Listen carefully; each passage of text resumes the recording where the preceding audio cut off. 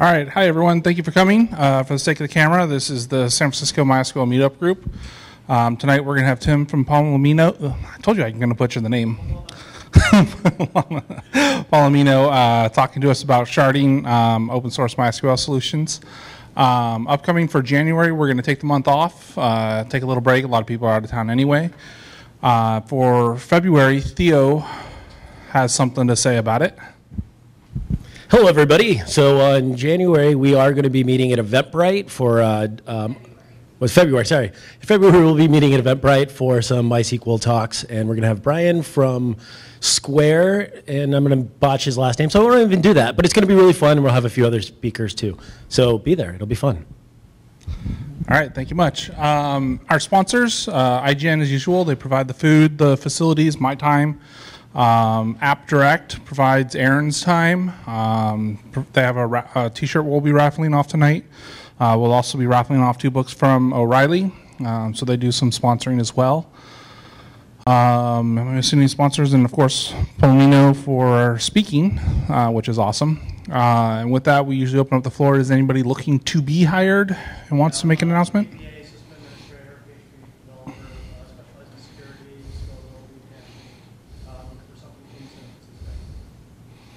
Awesome. Anyone else? All right. Anyone looking to hire people? I know Kicksai's here. So.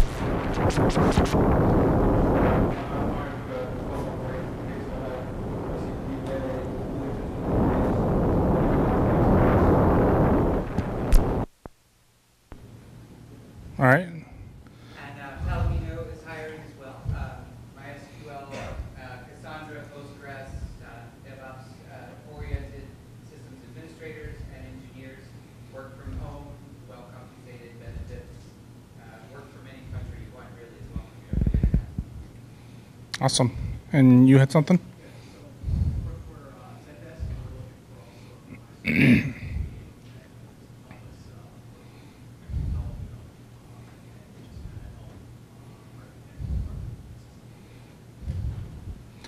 also Awesome. Anyone else? All right. So with that, we'll turn it over to Tim and learn something new. Thanks. Well, it's good to see we have a lot of out-of-work DBAs and nobody hiring. All right. So do I need to stand back to prevent feedback? Or can we turn that maybe? All right. Cool. So this talk, if you want to follow along a little bit later on, you probably want this URL. It'll get you happy. And I am a little bit. Can we still hear me? Everyone's still here? All right, good. A little bit jet lagged because, as Lane mentioned, she lets us work from anywhere, and I abuse this privilege. I've been hanging out in Europe for about the past month. And Europe's kind of a cool, different place. I don't know. Who's been to Europe? Anyone been to Europe? Yeah, right. They have McDonald's there. People go in on purpose. It's like good times. But so I actually went to a pub and was hanging out and listening to people talk, right? And you listen to people here talk from somewhere else. They're not speaking English. Say again? I was in Barcelona, which is in Spain. For those of you that were educated here in the U.S., Barcelona's in Spain. And no habla español, pero these guys were not habloing español either. They were speaking something, and I couldn't figure it out, right? It's like, so around here I've got it all sorted, Japanese, Korean, all that stuff, but these guys were speaking, I don't know, it's Russian, no, it's not Russian, it's I don't know what they're speaking. So finally I decided to go over and ask them, like, where are you guys from? And the guy's like, Scotland. Got it, that's why you can't identify the language. So so what are we like? So we are database administrators, and this is one of our key things. We work the way your company works. We've got good DBAs. This is the point of what's going on. We're globally distributed, and we were this way on purpose. We're just month-to-month contracts. We do a bit of DevOps. I'm going to talk a little bit about this, so I won't linger on it here. And we do a bit of what I'm calling Ops Dev, which is just silliness that I got from one of our clients. But we just do big database clusters. I am Tim Ellis. I'm working at Palomino on our big data strategy. I did some data warehousing at a company called Riot Games. This is League of Legends, if you play games, biggest online game in the world, so lots of data there. Built the back end for Firefox Sync, led some DB teams at Dig for a while, and I went to, this is a fun point of mine, you know, I actually hung out at a Reddit party wearing my Dig shirt to see if I get beat up, and I didn't, alas. Next time, maybe. I made sure Dig and Friendster became big successful companies, and Riot Games and Mozilla and StumbleUpon. I actually worked there for a bit. StumbleUpon's actually across the street now. I don't see anyone from StumbleUpon here. We are. Huh? We are. Oh, that's right. We're at StumbleUpon. Why did we not bring anyone? So here's another point. If you guys want to ask questions, just do so. Don't wait till the end. You know, interrupt me. It's all good. I'll try and work through this quickly. I've got until 9. Is that correct? I guess I should establish that earlier than 9. Okay, so I'm going to 8:30 raffle, and then I will talk. If people have questions, they ask questions after the raffle. Got it. So you're probably hitting this even. I mean, this seems to be happening everywhere. Your database isn't big enough, so you're starting to shard, right? I'll talk just a little about what a shard is and what shard types you can pick. But this is the other half. Once you've decided to shard, you've got to build a bunch of shards. You've got to administer it, right? You've got to deal with shards going missing and adding new shards in. So how do you do that? We'll talk a little bit about Palomino cluster tool, which is how we build big database clusters. And then we'll talk about Jetpants, which is how you administer them later on. So there are kind of 2 types of large clusters. This is, I've worked a lot with this first type. This is what I worked with mostly until kind of in the last 5 years when we started getting Cassandra, HBase, things like this to do distributed databases. I'm going to talk more about the first type because I think more people here are going to be interested in that. Is anybody here running distributed databases quite a lot and interested in that kind of aspect? Yeah, right, the other Palomino guy. Okay, you are as well. So we'll probably, afterward, we're all going to sit around talking. Feel free to find me and talk. I'll talk more with you guys about HBase and other such things if you so desire. Tonight's going to be mostly MySQL. I don't know why. I just felt like MySQL would be a good thing to talk about. So we'll talk a little bit about theory. We'll talk about building a cluster. We'll talk about administering a cluster. And this actually, I'm going to hurry through this last bit because I only have until about 8:30. So distributed databases, I think a lot of people think of these as silver bullets, right? And silver, yeah, you're right.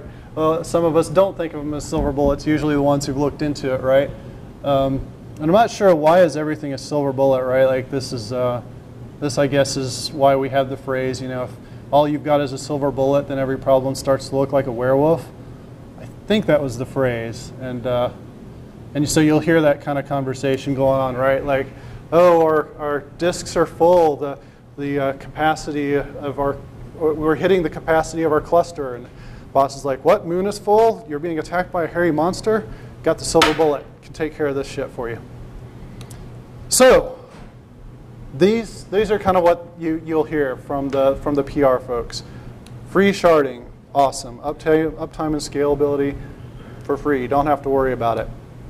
But MySQL is kind of part of this RDBMS tradition. It's been around for a while. It's stable. NoSQL is pretty young. And if you look at kind of where the outages come from in the past few years, there's a lot of people running on the bleeding edge and kind of paying the price. So keep your eye open on, or keep your eyes open on what the actual disadvantages are as well as the advantages here.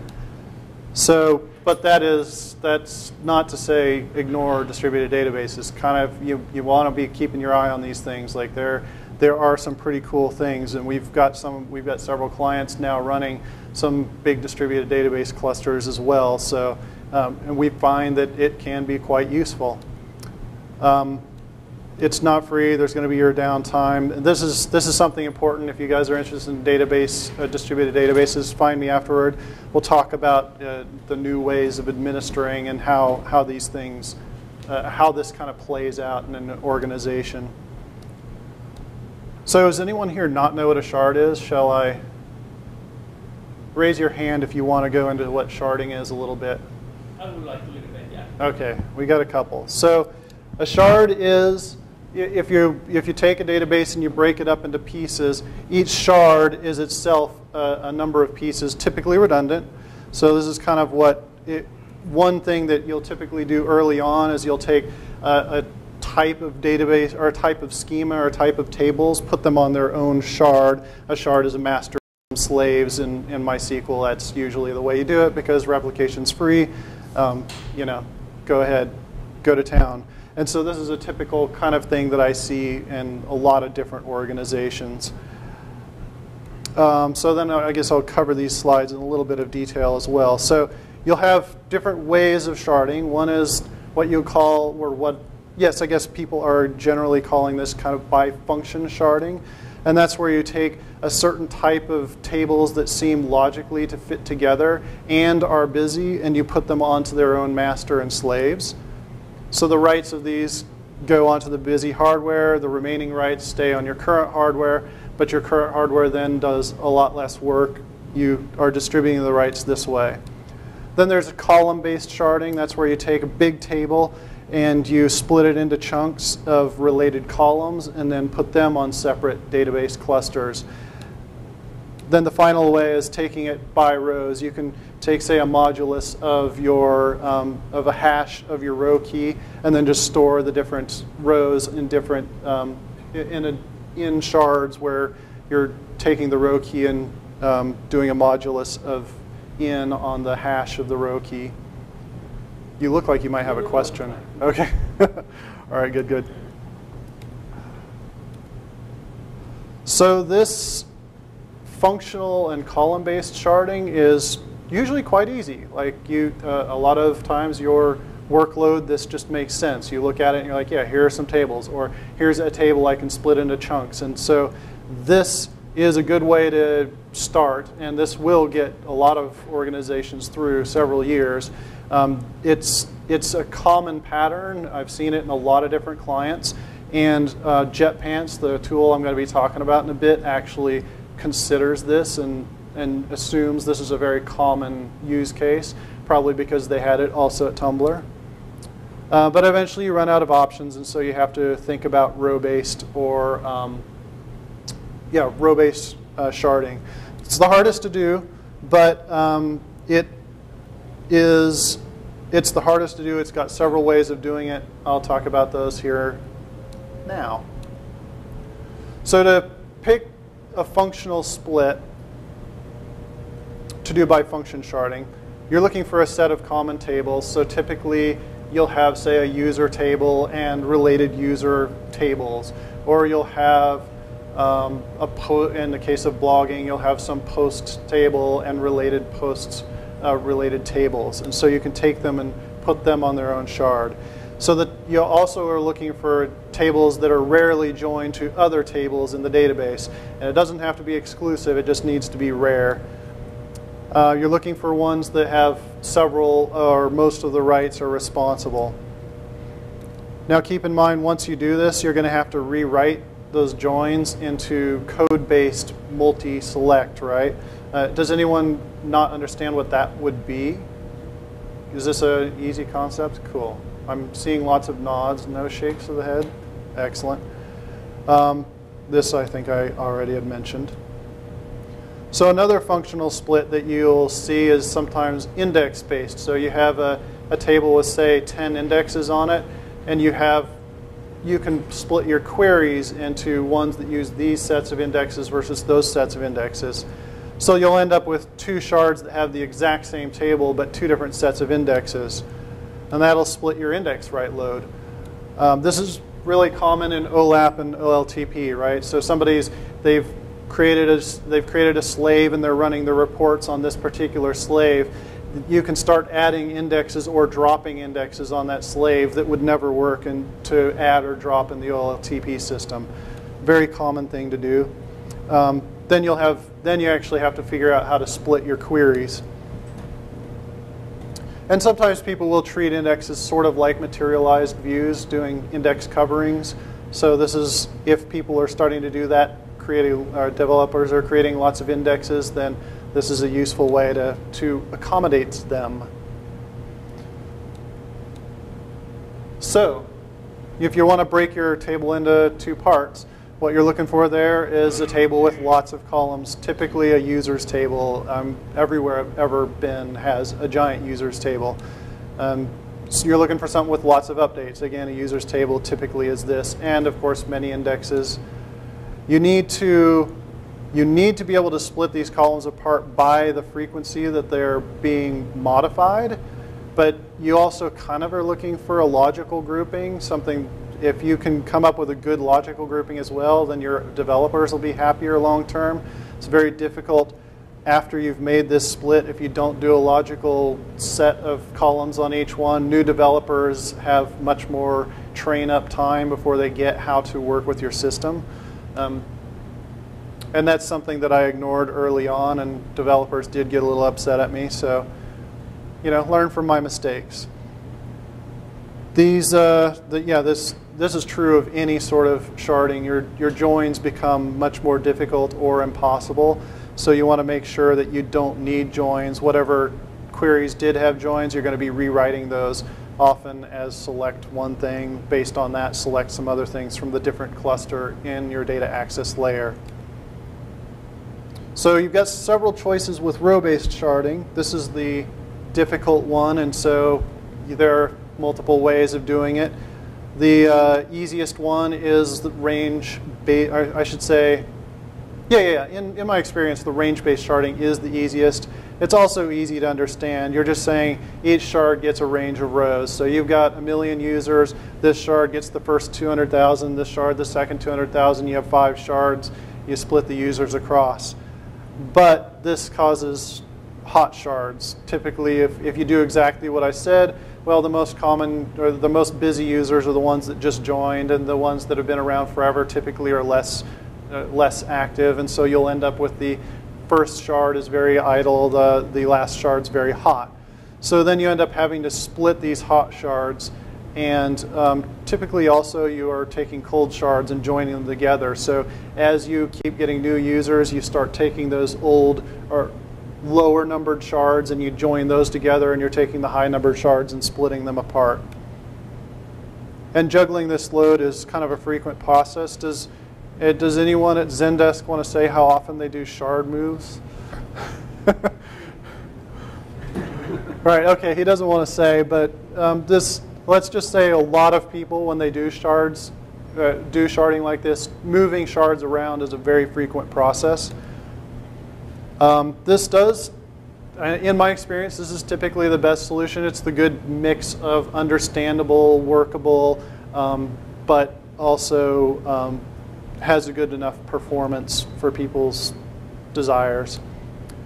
However, there is something that typically is better performance. It's a little bit harder to understand, or I should say harder to grok. You have row keys, you take the modulus, you stick them on however many different shards. You rarely have hot shards. It's very difficult when you randomly distribute your data. It's very difficult to end up with a hot shard. However, shard splitting is very tricky, so we recommend you don't do it. We have a process at Palomino that we use. So we over-allocate shards. So what you'll do is you have, say, 256 shards, but you put, 64 shards on each machine, or I should say 64 shards, logical shards on each physical. 64 logical shards on each physical shard, right? So then, if a machine is overloaded, then you actually move the logical shards from one physical shard to another physical shard. Yeah, I know, right? It's a little crazy. So, but if you ever do run out of shards, like you do have, say, 256 shards, one of those has a client that's so busy that's overloading that physical shard, and you actually do have to do a shard split, it's a very painful process. And in my experience, that's a multi-week process. And it's kind of hard to kind of figure out that balance. Do I want 256? Do I want 1,000,000 shards? Do I only want 20 shards? Or like, how many of these do you want to do? It's a little hard. We find somewhere in the hundreds is a good rule of thumb to start with, and then tweak it from there based on your expected growth and usage patterns. So then there's one last row-based sharding method. I'll power through this one. It's lookup table-based sharding.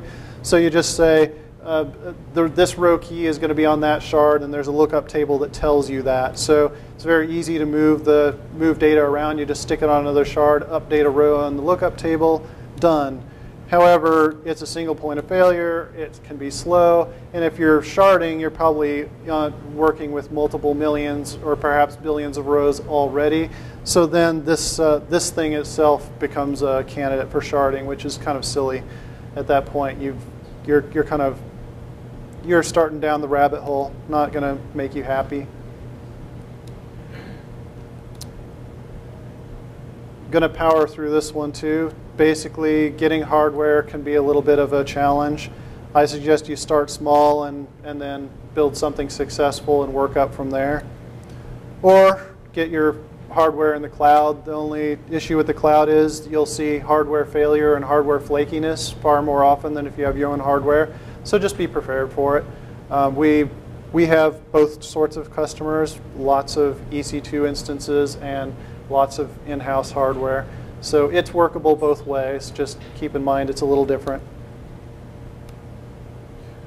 All right, so now we're actually going to talk about hardcore tech stuff. This is where if you want to follow along later on at home, you'll want to look at this terminal output and the screenshots, the PDF and HTML. Yes, take a picture. I'll actually put it up at the end too, so if you don't get this now, you'll be able to get it later. Being recorded as well. Being recorded, oh right, for posterity. Hi, Mom.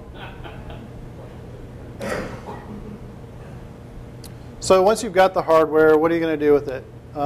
You can just log into all the hardware. Say you have 50 machines, just go install MySQL on all 50 of them and start sticking your schemas on there. You're not going to be happy. You can do SSH and for loops. People do this all the time. That's called rolling your own config management. I don't recommend it. Or you can learn a configuration management tool. So there's three I'll talk about now for about 2 minutes. I've worked with Puppet, Chef, and Ansible. So Puppet I've been working with, or I did work with for a few years back at Dig. And we worked with hundreds. Do you remember how many it was? Like 600 some odd servers? That right scale of magnitude. Yeah, right? 100, small number of lines. Yes, so I found Puppet kind of painful. We had a full-time guy, but one full-time guy working with 600 servers is better than doing it in SSH and for loops. Trust you me. Started working with Chef a couple years ago. Worked with it about a year, and used that to do dozens of servers. And don't let those Ruby on Rails guys trick you and say, no, we use Chef. You don't have to know Ruby to use it. No, you need to know Ruby. You need to learn a bit of Ruby and become happy with it. Enjoy putting colons in front of your variable names. And then Ansible I started working with 6 months ago at Palomino, again, doing about dozens of servers. And this is what the first bit of Palomino cluster tool was using Ansible. We now also have a fairly large Chef component, which I will talk about here in a second. Yes, go ahead. Which two? Of these three tools, which do I prefer and why? I would have to say I'm most happy with Ansible. I'm going to say why here on the next slide. So let me get through this and we will see if I answer your question. This might invalidate my reasons. You might find Chef good. If you're a Chef shop or if you're like a Ruby on Rails shop already, then Chef is a natural choice. And I don't think, if you are already a Ruby shop, I don't think there is anything better. I would just go ahead and use Chef. Puppet's very mature. It's been around a long time, has a very active community, probably more active than the other two combined. But Ansible, tiny and modular. This, to me, is very important. It's similar to Puppet, but it does have ordering, which means it's both configuration management and deployment, where the other two tools, yes, right, both neither Chef nor Puppet claim to be able to do deployment. They are only for configuration management. Then one thing to note is whatever tool you choose, you're going to have to look around for the kind of code that, essentially modules that are pre-written to do what you want to do with them. And this is where the Palomino cluster tool is going to help out. I'll talk about this about now. Say again? What's Ansible is a Python project. Its modules are whatever you want. So if you prefer to write your modules in COBOL, who's a COBOL fan here? Anyway, Bash, Python, Perl, Ruby, whatever you want to write it in, the modules can be done in. Chef, I'm pretty sure it has to be Ruby, but I may be mistaken. Does anyone here speak Chef? As far as I know, It has to be Ruby, you think, too? Yeah, I'm not 100% sure. Puppet, I ended up writing a million ERB templates, and that ends up being a Ruby program. You're dealing with a complicated MySQL. Okay, so in Puppet you were writing ERB? Yeah. Okay, so I did not know it was a Ruby-based templating thing. Okay, cool. I guess that's what you get when you have a full-time guy doing it, is you don't have to know these details. Okay, so Puppet and Chef essentially are Ruby. Ansible is whatever you want, but the core is Python. So I have been building big database clusters for a while. People keep asking me, can you build a, 100 machine database cluster for me? And I'm like, yeah, sure, no problem. And I worked with Puppet, I worked with Chef, and now I've been working with Ansible. And so I was like, wait a minute, well, instead of writing this yet again and keeping it to myself, can I open source this? So I asked Lane, who kicks ass, and she was like, hells yeah, open source that. So on GitHub, we have this Palomino cluster tool. You can, what I'm going to be talking about tonight, you can do. So like, if right now somebody comes to you and says, I need a 100 machine database cluster with 7 masters and then all the slaves with failover, and when can you deliver that to me? Probably realistically your answer is weeks to maybe about a month and a half, right? You should be able to do that now in a matter of 2 or 3 days, max, potentially a couple of hours. You should be able to configure about a 100 machine database cluster, no problem. Beyond that, it just starts getting weird because, well, I may not talk about that, but Ansible may not be able to deal with more than a few hundred machines. So if you don't want to remember this URL, just Google Palomino cluster tool. Google knows about us. They've learned us. We've been incorporated into the Borg. Dun, dun, dun, dun, dun. Who here does not know what MHA is? Really, everyone knows what MHA is. You guys are better educated than the Percona people. I got about half the people didn't know what MHA was. That's interesting. All right. So I won't talk about MHA. So the first thing you got to do is you got to build a management node.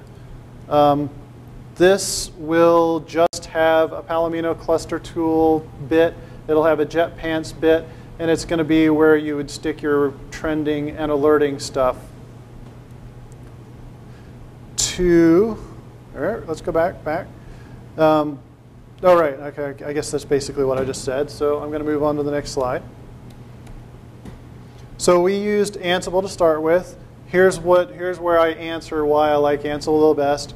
There is no server. It just uses SSH. So it's sort of a glorified SSH in for loops, but it does a fair bit more of like error checking and parallelizing and things that you may not have, or that you might find difficult if you rolled it yourself. It's got non-code playbooks, so you kind of, like Puppet, you express what you want to do and it does it. And if you have to extend it, write it in whatever language you want. For a demo, this is obviously the thing to do. You're going to go from a blank management node to a working Puppet, a working Ansible install in about 5 minutes. It's production worthy, I'd say. So it's built by Michael DeHaan. He came from Puppet Labs, and so you'll find a lot of kind of Puppet Labs-based methodology in the architecture of that project. So what I recommend, if you're going to try this out without your own hardware, just try it in EC2. You can get 20, 30, 40 instances, build it, whatever your budget allows for. And so that's what my assumption here is. You're going to put your management node in EC2. I would make it Ubuntu 12.04 unless you have very good reason to try otherwise, although I'm pretty sure it would work on CentOS. I haven't tried it personally, so just to minimize your hassle, use that. T1 Micro is perfectly fine for this management node, which is the smallest, cheapest EC2 instance you can get. And what you do to install, I guess everything's going to use Git, so you'll need to put Git on there. And then Ansible is going to use Python, Jinja 2, and Make. So you're going to install those. And if you have an ops team delivering things to you, we just specify this and make sure your management node had that. That's kind of the pre-building your cluster bit that is required.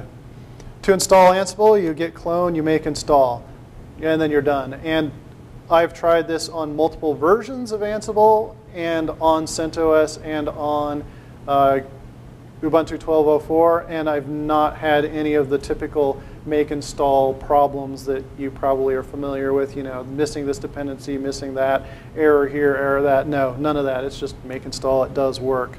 Then to install Palomino cluster tool, you git clone the project, and then you're done with the management node. Like this literally will take you about 10 minutes from allocating your node to having it ready to start building your cluster. Then you want shard nodes. These need to be bigger. These need to be like real database machines. I've actually written the Ansible bit to work on the M1 small, which is 1.6 gigabyte. The my.cnf with the InnoDB buffer pool size and etc. are all tuned so that it will work on 1.6 gig. But for a real cluster, you better bump all that up. The chef recipes actually assume a little bit larger size. Make sure these ports are open between things. With EC2, you just put them in the same security group and then make all the ports open. Make sure they're Ubuntu 12.04 again. And then you do some minimal OS configuration. What I recommend here is use a tool called cluster SSH.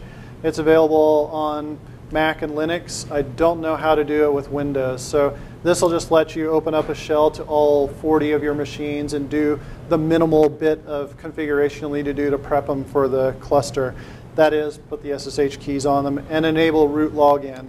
So enabling root login, I thought I'd share this with you because it was a little weird. There is, this resolution's way too small.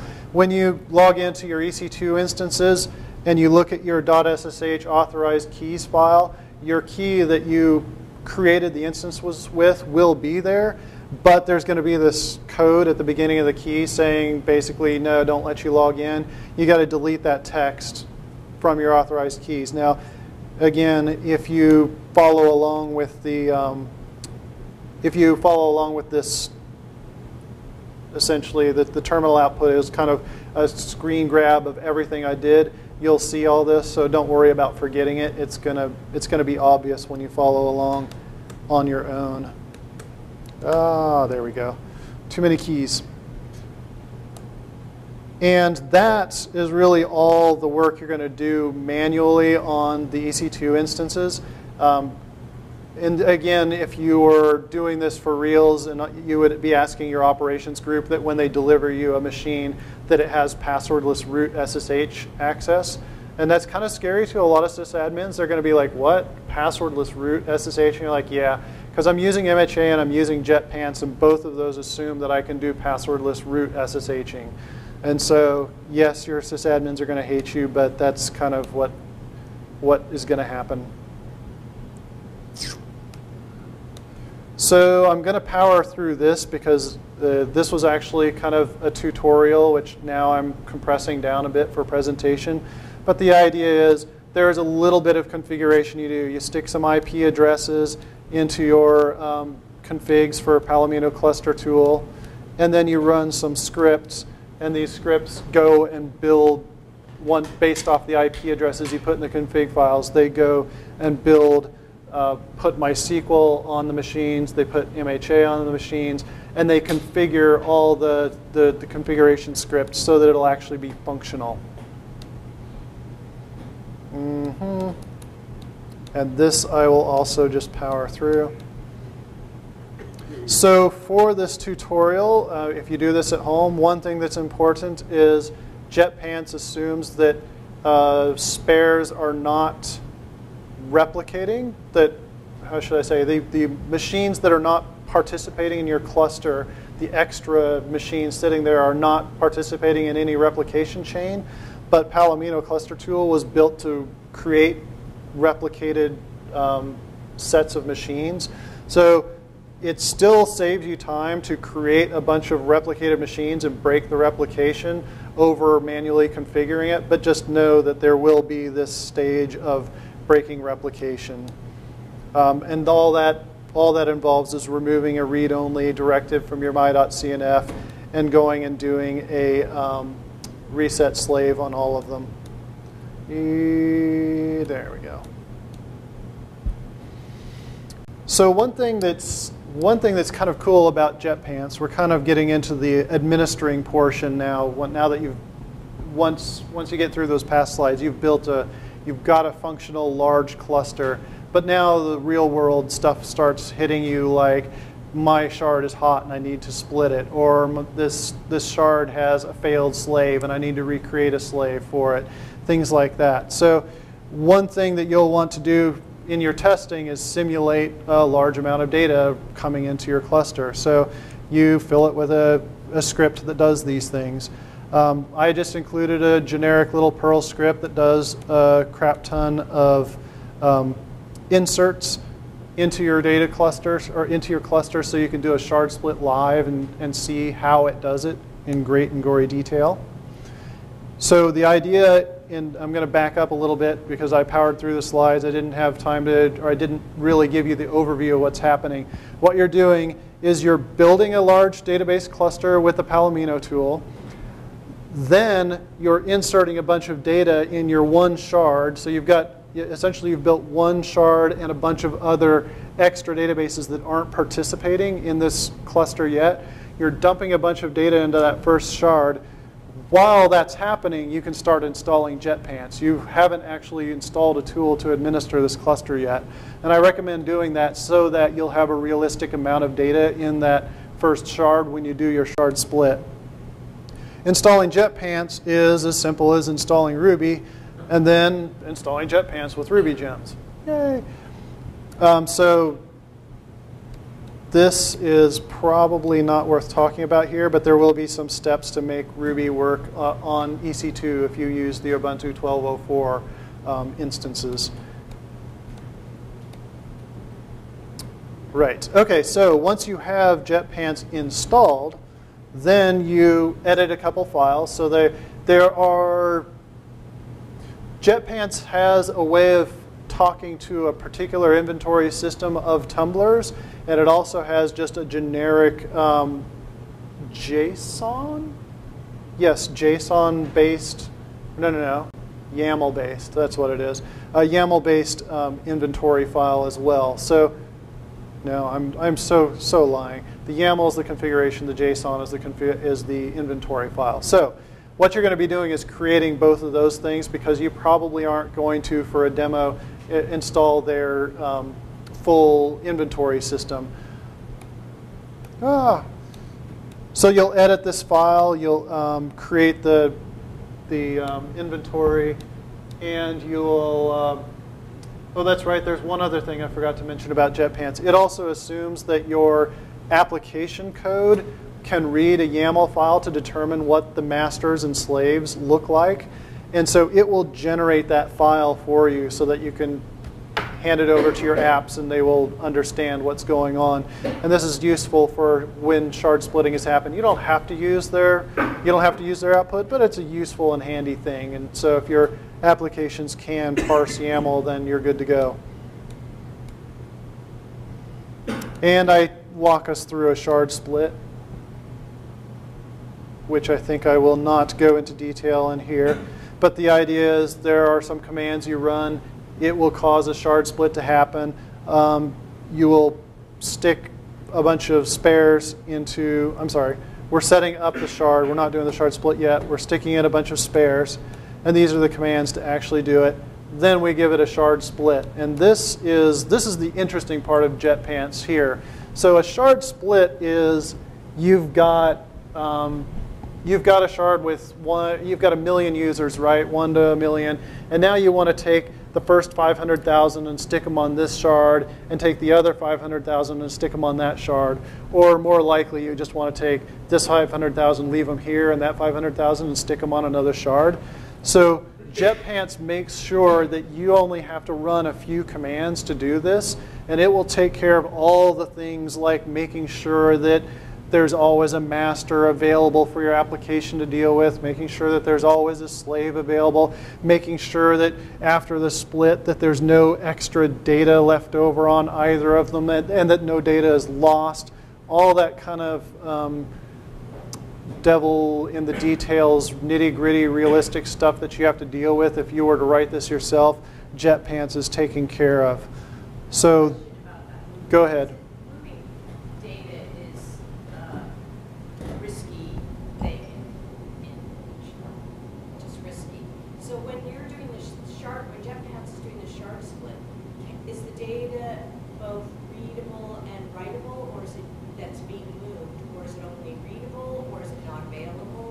So the question is, in Jetpants, when you're doing a shard split, you're moving data. Moving data is typically risky, especially in that often that data is read-only or perhaps not available at all. So you want to know what the mechanism is there.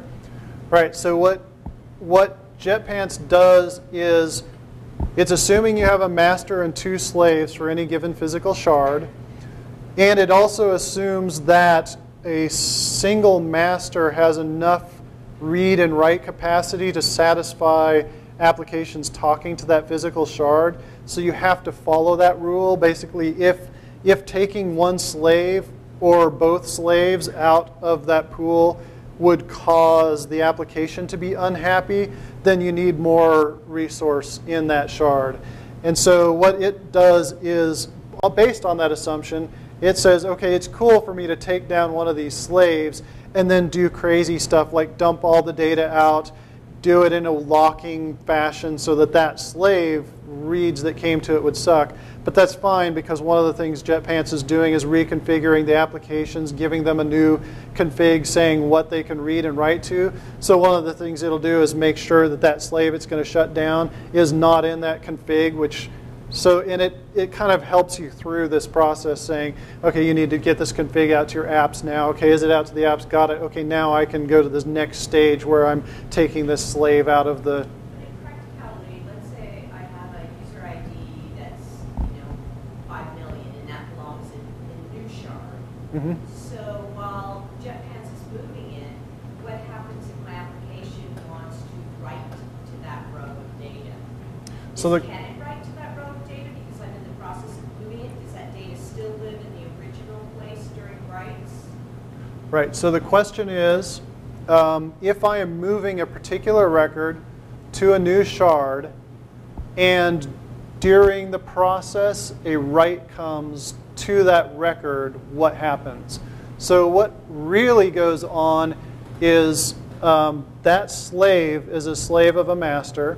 That slave is locked, the data is copied over to a new shard, then both of those, a new slave, both those slaves are slaved to the original master, and so they will both, once the replication's turned back on and the slave lag gets back down to 0, they'll both get any writes that are made.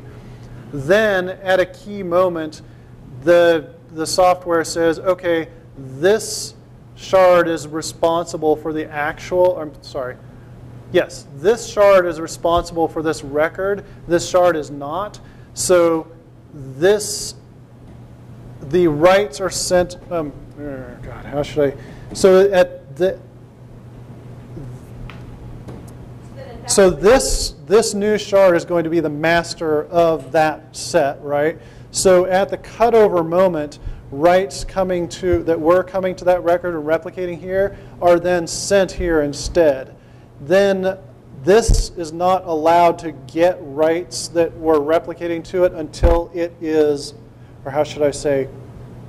Ooh, yeah, I might have to talk about with this after, because now we're getting to the point where I'm not sure that one bit, how it makes sure that any write that came here after the point where it's going to make it the master. Right, so there's going to have to be some mechanism. I know this is taken care of, but now I'm starting to wonder exactly how that happens. Right, but yes, correct. Does the data get taken away from that first shard? Yeah, what happens is the very last step is the data is duplicated, right? But then this one is authoritative for, say, the last half of your million users, and this is authoritative for the first half, but they both have all of them. So what ends up happening is it deletes the data here for this one and deletes the data here for that one. So then in the end, you don't have any duplicated or extra data, but I still don't. Say again? Just make the cutover to the new shard once it's fully run off. Yes, but what I'm wondering is it gets fully caught up, and then right in that millisecond that we say we're going to do this cutover, one more write comes in here. So like, what does it do? Does it lock ranges? I guess I'm going to have to figure that out, because I don't actually know the answer to that. I know it's taken care of, but how, I don't know. Sorry. But that is a very good question, right? Right, exactly. So how they make it atomic, I'm going to have to go look up, because I don't know.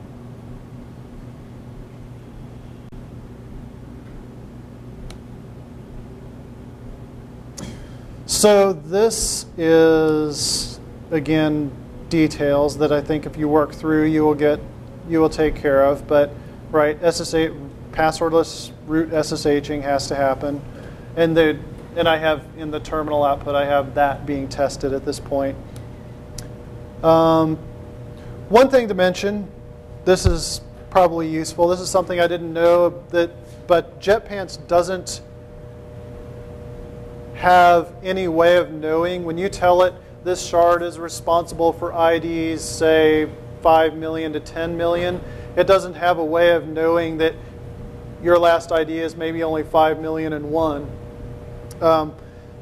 But it assumes if you are splitting, say, a shard that you say is responsible for 5 million IDs into two, then it will try to break that data into half, so 250 million each. And if you actually only have, say, 10 IDs, but you've got it responsible for 5 million, it'll say, okay, one's going to be responsible for the first half, which includes all your data, and the other is going to be responsible for the other half, which includes none of the data. So when you are defining your shard minimum and maximum IDs, you want those IDs to be roughly what is really the case.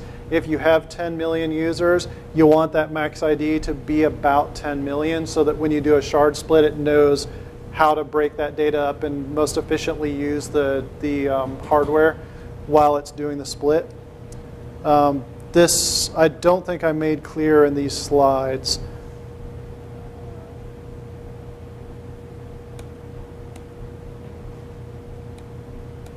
So you will do a shard split, and we've got about half an hour until a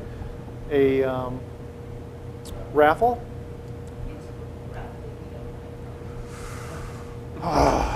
You give me a rule and then you tell me it's just I can break it? You want to break it on your own? Right, well then I'm just going to keep talking. I like hearing myself talk. Woo!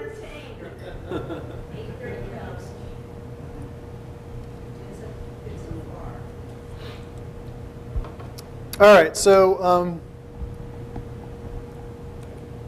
the purpose of the next couple slides is to say something that I found kind of interesting. So I was kind of building, I built this cluster tool and it made a big cluster and I was happy, and then I'm like, how am I going to administer this? And then we heard about Jetpants, so I started talking to the Jetpants author, and there were some differences in what I had built and what Jetpants could work with.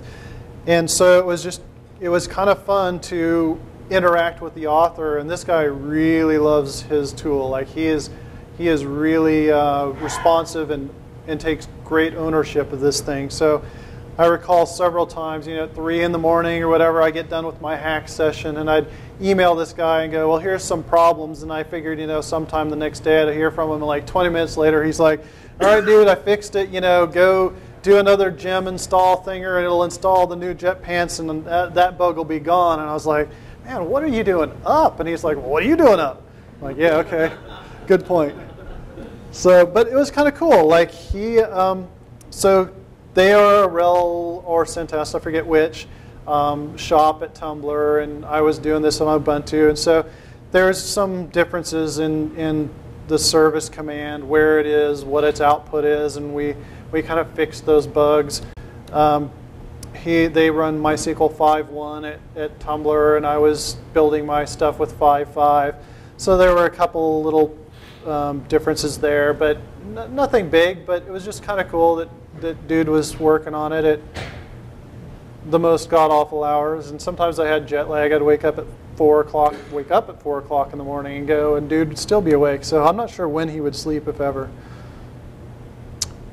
So another thing that was quite interesting was this demo. I would only have a few hundred megabytes in my shard before I would do a shard split, but he had some timing issues where it was like there's no possible way this step could happen in under 10 minutes, and it would complete in 3 minutes, and the code would be like, all right, I'm doing this next thing, but the last thing was not done. Right, so it would do things in the wrong order, essentially, which caused big problems. But then he was like, no problem, I'll fix that. So here's kind of a quick list of things that we worked on in October and got fixed. That was, I think, in the course of about like a week. So if you guys are using Jetpants and it's not working for you, email the guy. I'll bet you $1. He'll make it work for you. So if you are not that excited about traditional MySQL and you're ready to go with distributed databases, this is kind of the next section of this talk where I'm kind of leaving behind that and talking about MySQL-based distributed databases. So you can use something called Gizzard. It comes from Twitter. And what it does is it's kind of this middleware that does the sharding for you. You have your applications connect to this thing. It does all the connections. If your shard needs to be split, it splits it. If your shard has hardware that fails, it figures out how to put in the new copy of the data for you. It deals with all that, which is kind of cool, I guess. Except it is, even according to Twitter insiders, a little bit rough around the edges. But it is better than rolling your own complete sharding or generic distributed database sharding solution. So if the engineers are like, no, we don't want any of that functional sharding or column sharding that pretty much we just got done talking about, and they're like, we need this, but MySQL is our thing, this would be a good choice for you. Why you should use it? Well, same as anything else. Your master's running out of capacity. You aren't able to do the other simpler sharding things, and you want to keep using this one server that you know and love, right? But the good news about Gizzard is you can actually use any storage backend, I think, except for MS Access. Does anybody here use MS? No, okay, I'm sorry. It's ridiculous. I mean, I listen to myself sometimes and I'm like, really? Did you just say that? He asked that of us during one of our interviews. Okay, so I was joking, just so you know. Fox Pro. Fox Pro, that's not a joke. That's pro. Woo. So there are some problems though with Gizzard, and that is writes need to be idempotent. They need to be commutative, and that doesn't matter what time of day. They have to be commutative, and there's problems with diseases. So now, let me talk seriously a bit about idempotency. So the idea here is if you submit a write to your cluster, like you can't be afraid that it's just going to submit it again for you a couple more times, and so all your writes have to be identical to doing it once. So this would be a case of bad, and I've been doing databases for a long time. So the first thing I see when I see this, even though I wrote the slide, is like, who forgot the where clause? And it's like, no, that's not. This is, I couldn't fit the where clause. The font is so huge. So the problem really is just that you're setting the column equal to itself plus 1, which if you submit it again, it's going to be plus 2, and if you submit it again, it's plus 3, and your data is going to be all hosed, right? So you need to also think, well, if the writes can come in any order. So if I set the column 1 to something, and then I set column 2 to something else based on column 1, that may not work because that second write may come first. And this is actually true of a lot of distributed databases. If your distributed database has an eventual consistency aspect to it, you don't know for a given read, you don't know if it's consistent unless you use a particular type of read, and Cassandra gives you one where you can force it to be a consistent read, but it's often slow enough that people don't use it. They accept this, that you may just get an old value. And it's actually a whole new way of thinking that you sometimes are like, well, I'm going to ask my database a question and it may give me a bad answer, but that's okay. It's really hard to wrap your head around it, but you probably want to if you're using Gizzard. When is that going to be ever? Like, does anybody here follow politics? Like, I hope not, because man, you're just going to be as insane as me. So what they recommend at Twitter is you just kind of stick a timestamp with all your transactions. So what you basically do is say, this timestamp is 1. Okay, now update the column to 42, and then set the column 2 equal to the column 1 where the timestamp equal 1. And if you do this, then it doesn't matter what order these things come in. If you run that second update, it's going to be like, oh, well, there is no timestamp 1, so I'm going to wait for a while until that first thing comes through. Now, if your DBMS doesn't have column attributes, then you're kind of hosed, right? So you can actually implement it. There are ways to implement this in MySQL, but it's not going to be trivial. You got to think about it. Your applications are going to need rework. Your schemas are going to need rework. It's not a trivial, easy thing. And to do it, well, what do you do? How do you do Twitter's Gizzard? Yeah, right. You learn Scala, seriously.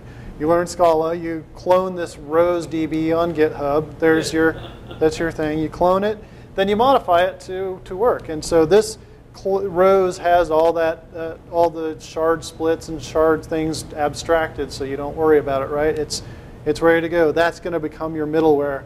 You also want to learn how to interact with your tools. You're going to want to write some monitoring and alerting. You're going to write some unit tests.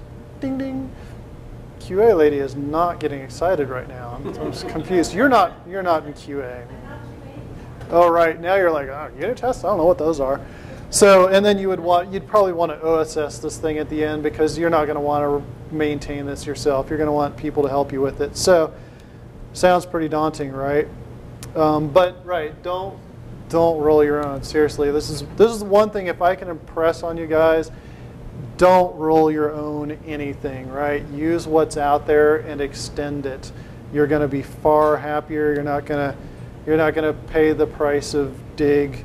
And I mean, I think I would have to say this is probably one of the biggest aspects of what hurt dig the most is just we tried rolling our own and it didn't work. And so then we're like, okay, well, let's use this other thing that we don't roll our own. And that was a little painful in its own, but way less painful than our initial attempts. So then there's, this is the last thing I'll talk about as far as distributed databases based on MySQL. So YouTube, anyone here heard of YouTube? It's I don't know what it is. Yeah, right. The tubes, the intertubes, and it's not a dump truck in any case. So they made this thing called Vitesse and VTalk. I'll just pronounce it like that. Why not? So it's another middleware solution. It's for sharding. It does a little extra cool things that Rose doesn't. It does this caching, connection pooling. It has some fail-safe features, which if you are running a high-volume website, you're going to find compelling. That is, wow. It will do this killing of queries that use too much resource. And this might make you a little nervous if you're a DBA. And this took me a long time to grasp when I was at Dig, but it's actually better to kill some queries and let bad results come back to that connection than let the whole site suffer for somebody's bad query. So this will do it for you automatically. And I've written tools to do this kind of stuff, so it's great now to see somebody else has written it and open sourced it. It does its own query caching. Is it better than what we have in MySQL? That is the theory. Everybody turns that shit off. Right? Exactly. Turn it off. Right? I'm kind of like, dude, query cache. That's awesome. 0 query cache. Give that thing some RAM. So no, they claim a better implementation, and I suspect it's true because they actually run a lot of queries in YouTube. I'm not sure MySQL's query cache is really confused by comments, but maybe originally theirs was. This is a nice feature of theirs. It strips off the comments. Yay. Now this is actually kind of cool. If you are in a high volume shop, you'll constantly see this multiple queries, the exact same query coming to your database multiple times. And so because this is middleware, if you have naive middleware, you've got a large large cluster, it'll just spray that same query out to like 30 different shards, and so all 30 shards are working on the same query. This thing will go, oh wait, some shard is working on this. Let's just wait for that answer to come back, and then I'll give you the answer. I'll give both of these connections the same answer. And then they have 0 downtime restarts, which is kind of cool. This one, way less coding. You're not going to do like Gizzard. You're not cloning a tool and making your own distributed database. No, it's a true middleware. So this is actually kind of cool when I was reading about how their 0 downtime restarts work.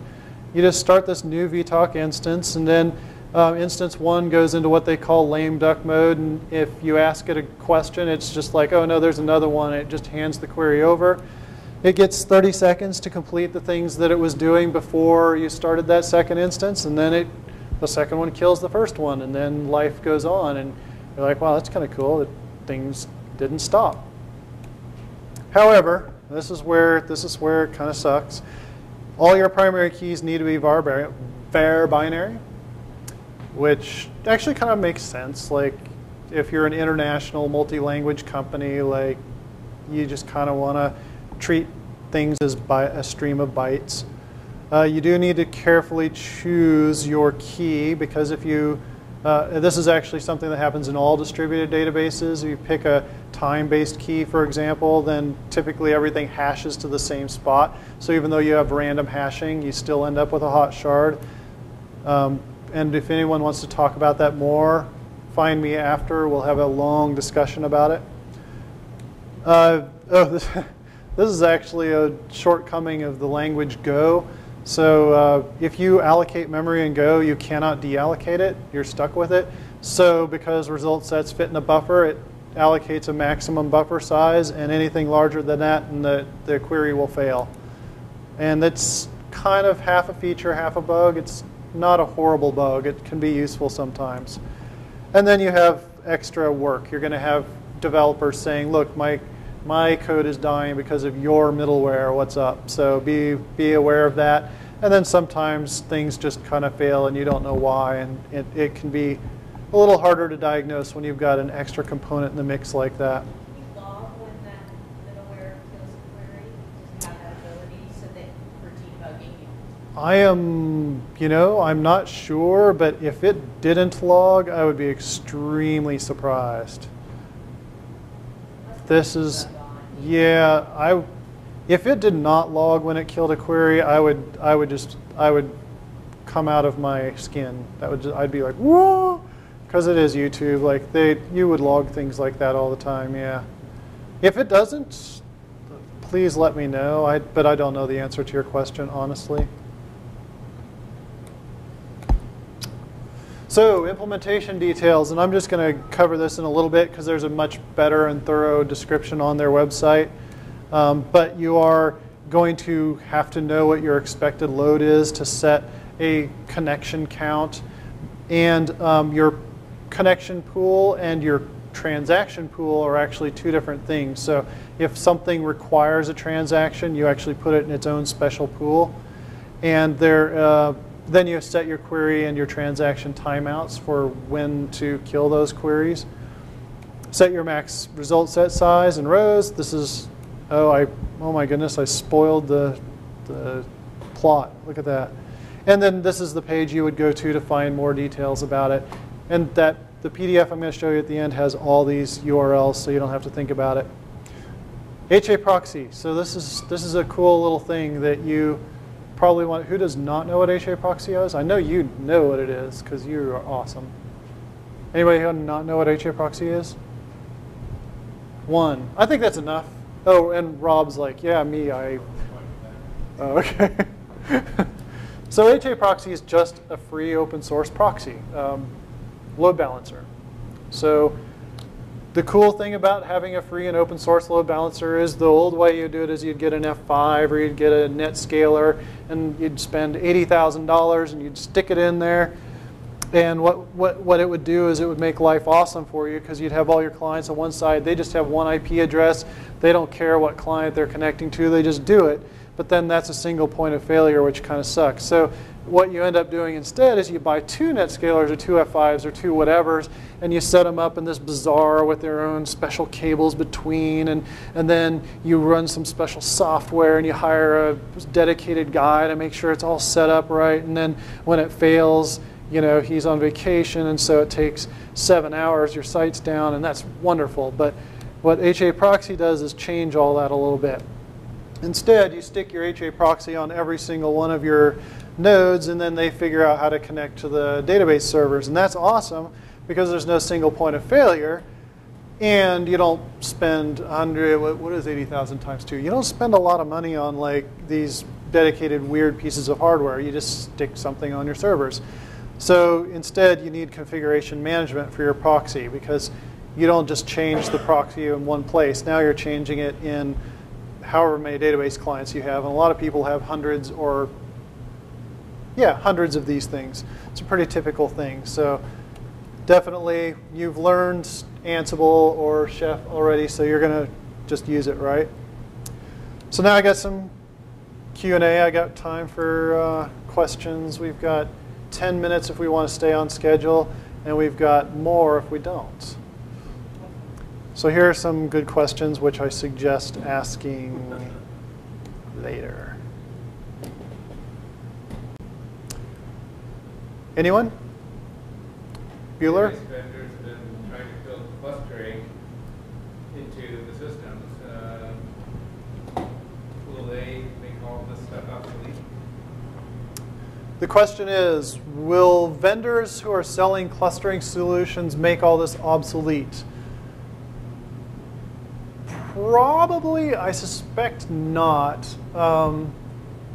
It seems like if you have, well, if it's open source, then probably not. If they're just selling like their own kind of services on top of that, it is very possible that all this becomes obsolete, right? And essentially that's really what we're doing, right? If I've now taken it from the point where it might have taken you 6 weeks to create a 100-node set of MySQL machines to 1 week or actually a couple days with some practice, well then potentially I've got now a whole room full of people with 100 node MySQL clusters, and at some point you're going to be like, well, this is actually an awful lot of work. You guys want to help us out? And that's kind of what we do. We help out, 1 month or 2 months or 3 months at a time. So,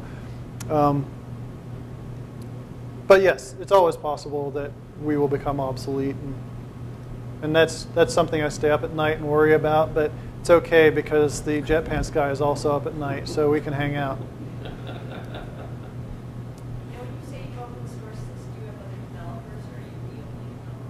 I'm the only, no, there's other developers. So if you actually look at the project, there are 2 major sections. One is the Ansible bit that builds either MySQL plus MHA or HBase clusters. And then there's a Chef component that builds HBase clusters. The Chef component was all 80% written by Riot Games. Coincidentally, I guess it's not coincidentally. I have a little bit to do with it, but largely they did it on their own and they open sourced it, and I was like, cool, we need that. So I incorporated it into our project. So it's definitely not me. It's something like 8 people in total now, but there's no reason it cannot be more. It's very open. You join the mailing list. You say, here, I want to create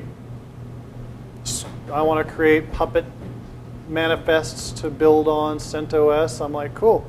I would love to have someone participate like that. Can you go into sharding? Like if you've got a users table that has keys that you're doing joins against other tables, and you spread that out against like 10 different tables, how are they unique and all still being masters? So the question is, you have a users table that you've sharded into, say, 10 pieces. So the users table is in 10 pieces. How would you join that to another table? Each of the users, so if they're all still masters and you're still writing to all 10 of them, the unique user ID would constantly change. Like when you shard, you have to change the way that your application would pull data. So for instance, I guess let me back up. So like I have a users table and I have, say, 100 users. Okay. And I'm joining based on the user ID being 1 to 100. And then I can pull all the other information from other tables. But I guess I don't really understand how the application would look at a sharded cluster. Okay, so you've got a users table with a bunch of users. You've split it into chunks, an arbitrary number, let's say 10 because I like 10. You've got 100 users and 10 shards, so there's 10 on each shard. And you want to know if, say, you're talking about user number 1, and you want to join user number 1's data from other tables? So actually, if I've got all 10, I've sharded it, and then I'm still writing to each of them. So the first one's 1 through 9, the next one's 10 through 19, 0. I don't really do that. But like, I guess that's the one that I don't really understand. Like, how does this application keep track of that? The unique IDs. I think I'm just not grasping what you're saying. So you. After. Yeah. Okay. You mean, how does the application know which user ID is in which shard? Well, no. So if you're still writing to each of the different servers, then if they're all still masters after you shard it, or is it just actually read only after you shard? Generally speaking, the data only exists in one shard, so you're not writing the same data to all the shards. So new data would only write to one, and everything else would only be for updates? It depends on how you decide to shard. I mean, if you decide to shard by range, some component of your app needs to know which ranges map to each shard, and when it needs to insert, as long as it has that data, it will choose the shard to write to. I think it doesn't naively spread writes to the entire group of shards. Are you asking, like, okay, if I've taken my 100 users, I've put them in their 10 shards, now I've got the 101st user, where does it go? No, as you keep adding users, so 101, 102. Right, so the 101st user comes, where does that user go? Is that basically what you're asking? No, it's where all the new ones would go. So I guess right, where does 101 go, where does 102 go, where does 103 go?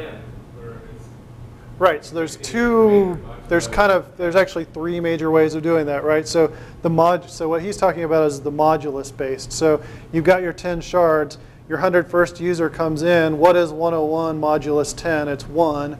It's actually 0, but anyway, so say it's 1, so you'd put it on the first shard. And then where does 102 come in? Well, what's 102 modulo 10? Oh, it's 2, so then it would go on the second shard. And 103 comes in, modulo 110 again, it's number 3, so it would go on the third shard. And so it's just kind of like round robin in that case. But then there's the other 2 ways of sharding. You've got the lookup-based table where you could just say, every new user that comes in, I'm going to stick it on this shard. And so you would end up sticking everyone on that shard. But then you could just arbitrarily say, okay, well now every new user I want to stick on that shard. And each time you're putting in this, it's essentially like DNS lookup, right? I'm putting user 101 on shard X, and I'm putting 102 on shard Y, and I'm putting 103 on shard Z, and then you have this lookup table to say where it is. And then the last way is range-based sharding. So you would say, well, this server's responsible for users 1 through 10, and this for 11 through 20, et cetera, et cetera. Well, then user 101 would go on the 101 to 110 shard, da-da-da-da. But if you don't define a 111 to 120 shard, and a user 111 comes in, then that would kind of suck, right? You'd need to have that range defined before it happened.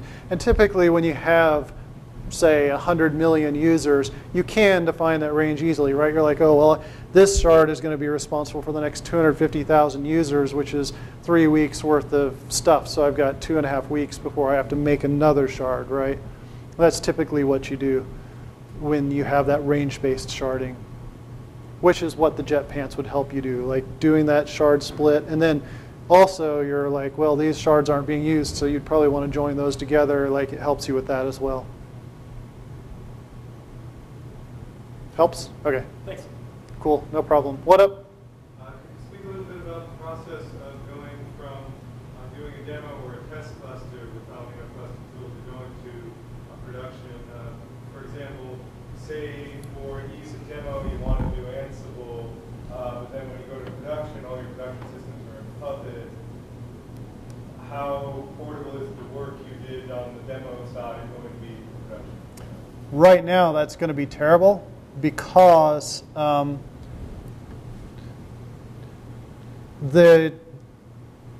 we have so far are Ansible and Chef set up. So if you are using Puppet right now, you're not, this doesn't help you. Okay, how Ansible to Chef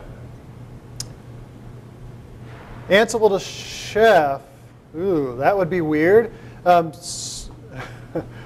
I think the general rule of thumb is you want to start with whatever configuration management tool you have, and if that endpoint, if you will, isn't existing in the cluster tool, then it needs to be written where either you lobby me, us, you know, the community, the Palomino cluster tool community to write it, or you write it and just help out the community.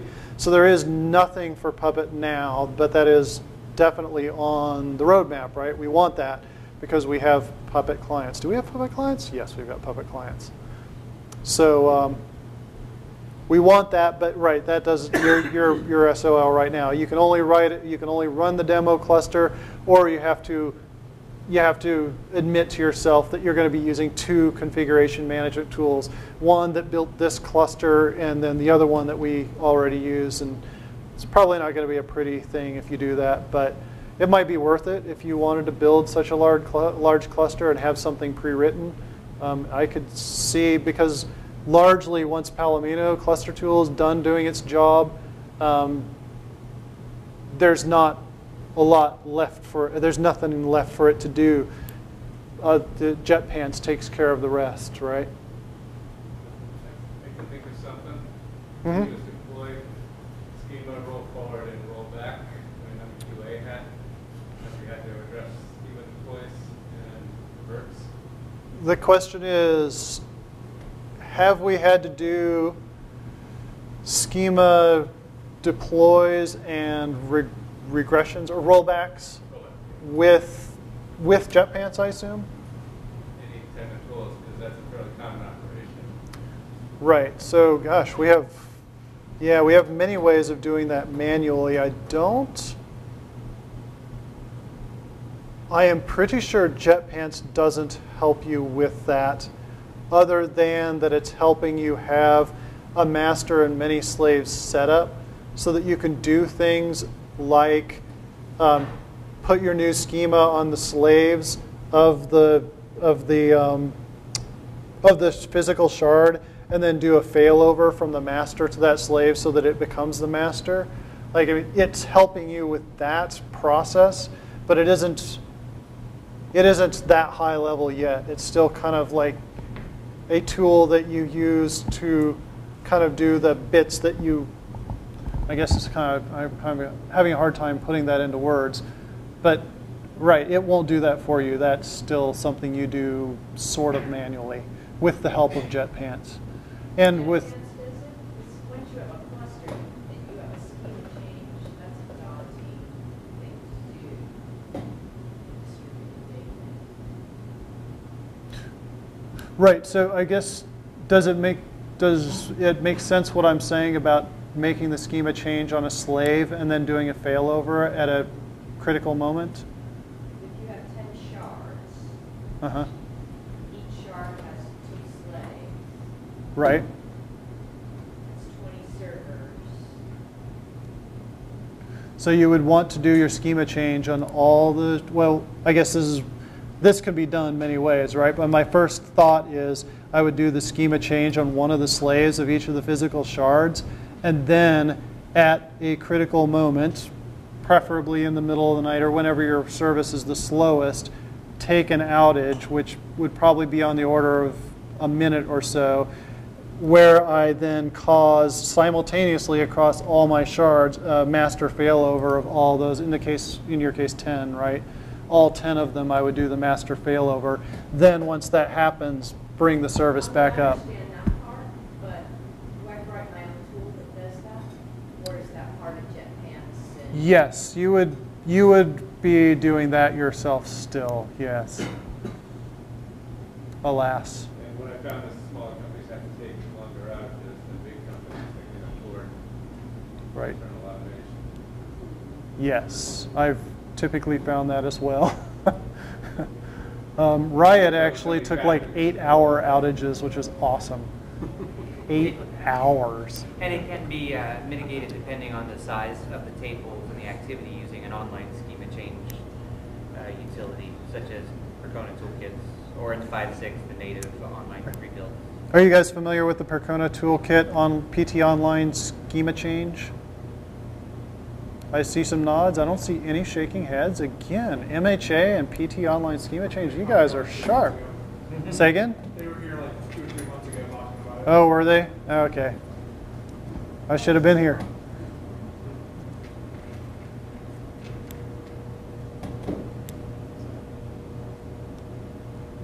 All right, well, let's talk. Let's all mingle. Oh, wait. If your sharding approach is kind of influenced by the new partitioning in 5.5 and 5.6. The question is this sharding influenced by the new partitioning features of MySQL 5.5 and 5.6?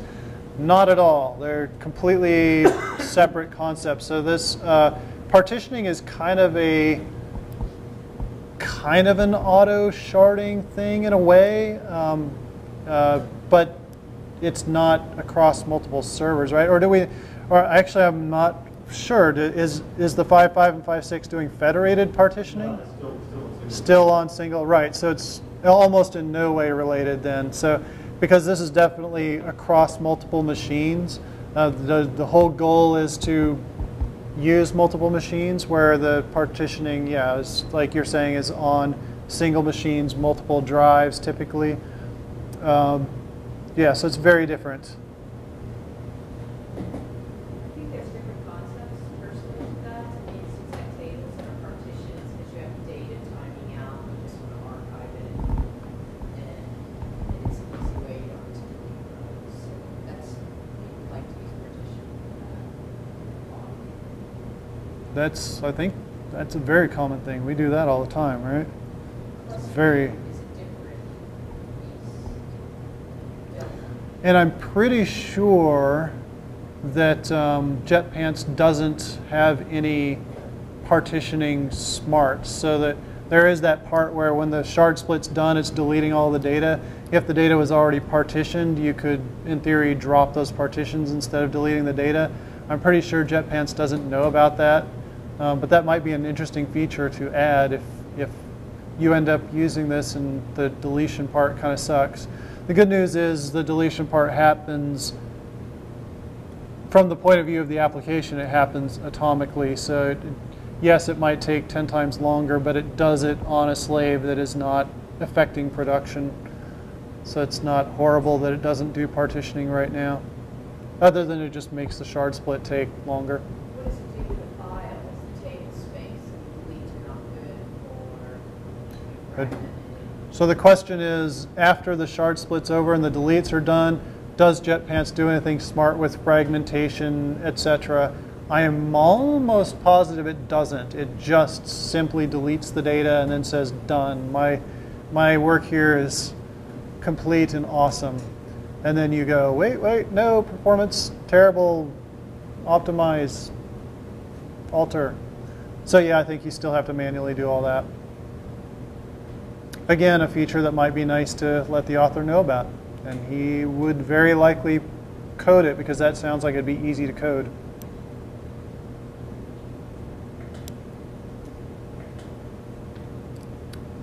Yes, sir. Could you talk about the interaction between MHA and Jetpants? Oh, I was afraid someone was going to ask that. So Jetpants does master failovers. There's a command you can say, this shard I need you to fail over to the slave. MHA is, I'm sure since everyone here knows what it is, it's the same concept. Myself and the author talked about this for a long time, and it's kind of now at least on our mental roadmap to add MHA/Jetpants cooperation. For now, it doesn't exist. So what you end up having to do is decide, when you've got your large cluster, do I want MHA to do the work?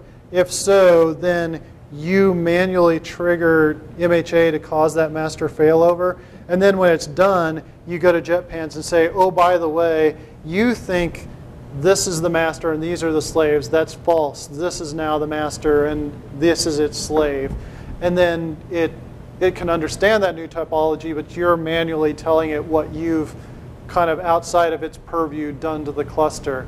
And that's probably the way you want to do it, because Jetpants doesn't have a concept of making sure all the slaves are up, all the magic that MHA does to make sure everything is correct.